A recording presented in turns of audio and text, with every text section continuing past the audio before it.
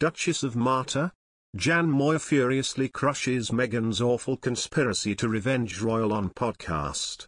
Called Archetypes, the series will be launching soon, with Meghan promising to use the broadcasts to look at the way women are portrayed in the media and the labels that try to hold them back.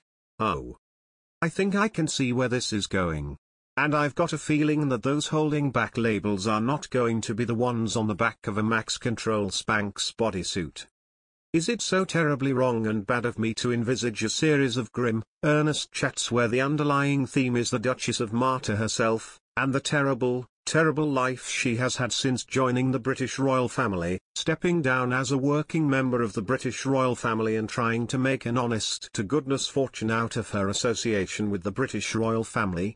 Is it so very, very awful to suggest that a better and more accurate title for the podcast series would be the one where I get even with every bad bitch who ever bitched about me?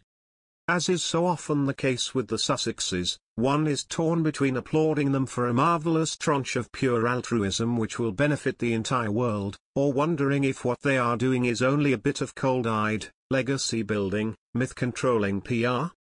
Meghan promises that Archetypes will feature uncensored conversations with historians, experts and women who know all too well that being categorized can influence and change narratives.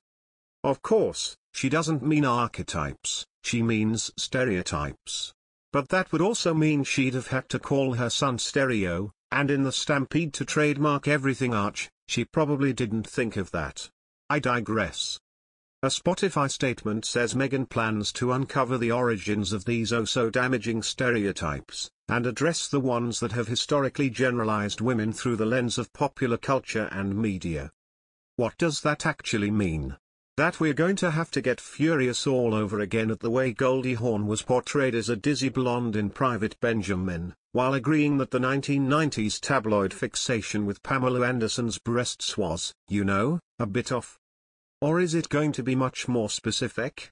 The smart money is on the latter, and on deep dive Sussex specifics in particular.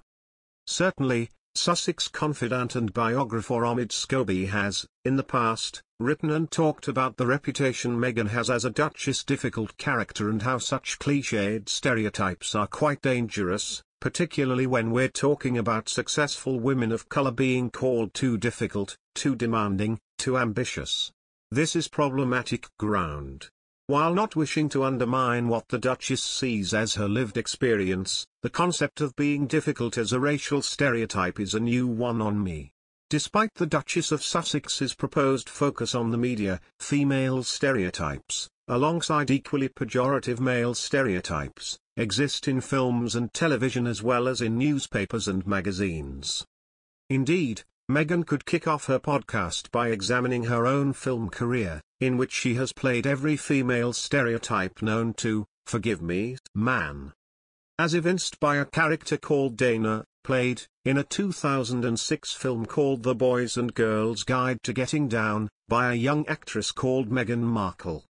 Another party girl who hangs around in a gold dress waiting to be snogged by Russell Brand. Meghan again, in Get Him to the Greek, 2010. A stripper called Kelly with a heart of gold? That's the character played by Meghan in a 2008 film called The Apostles. Yes, sisters. Stay at home where you belong and polish the glass ceiling instead of trying to smash it, you crazy chick. Look. No one ever suggested, then or now, that Meghan Markle somehow did a disservice to women of color by playing these characters who weren't perfect or inspiring, but were all too human instead. Why not? Because it would be preposterous, unwarranted and unfair, but the rules for real life seem to be different.